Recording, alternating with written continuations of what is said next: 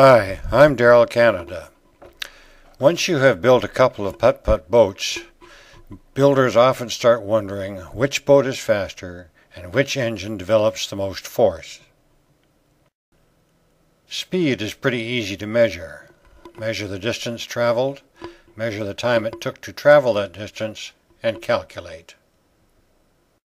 Because most putt-putt engines rarely run evenly, my official test standard is 10 laps of my pool or 300 feet, with the boat tethered to keep it on track. Measuring power, or more correctly measuring force, is more difficult.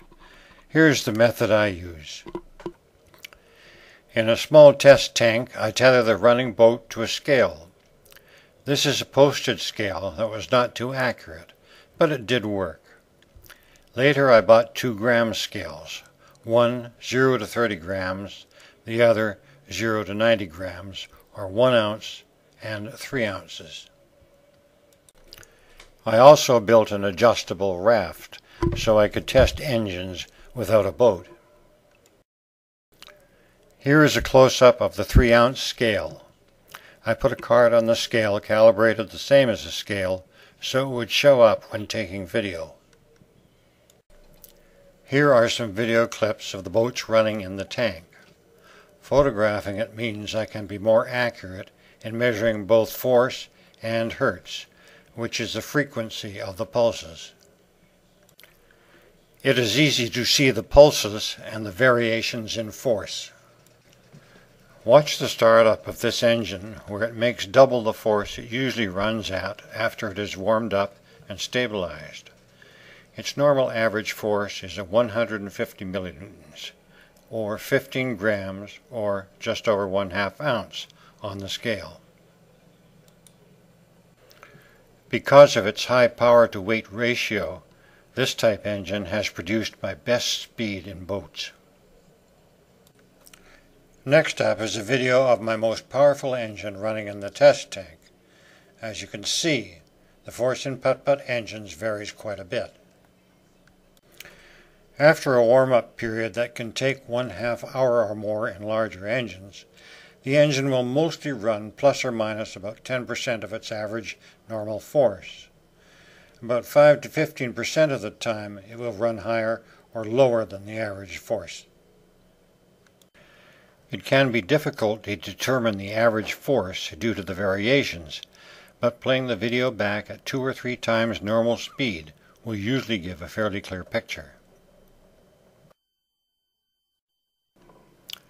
I have called this engine's average power 500 millinewtons.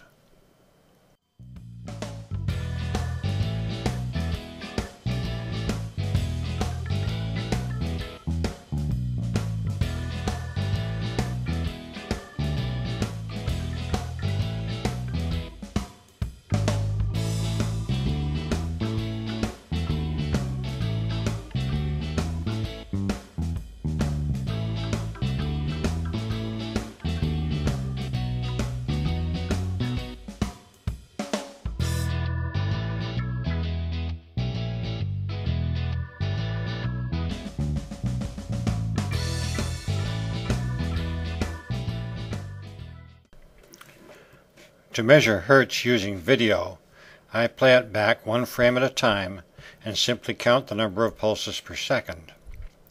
Another way is to record the sound and play it back on a program where you can see the waveform displayed with a timeline, or use an oscilloscope. You will need to divide by 2 as the engine makes a sound on both strokes. Accuracy is worth mentioning. For speed, accuracy depends on the correct measurement of time and distance, so it can be precise.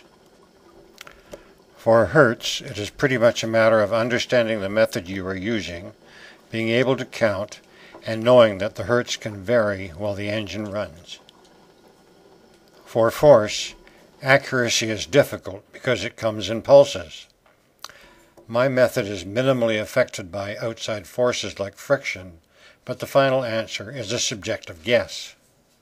Anything that minimizes the effect of pulsing on your readout improves accuracy, and there are ways to do that.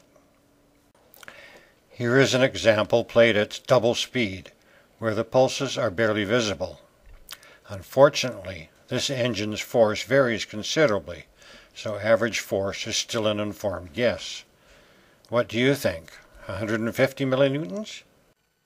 I hope that this video helps you with your experiments. Here is a very fast slideshow of some of my boats. Thanks for watching, and please visit my channel to see the other videos available.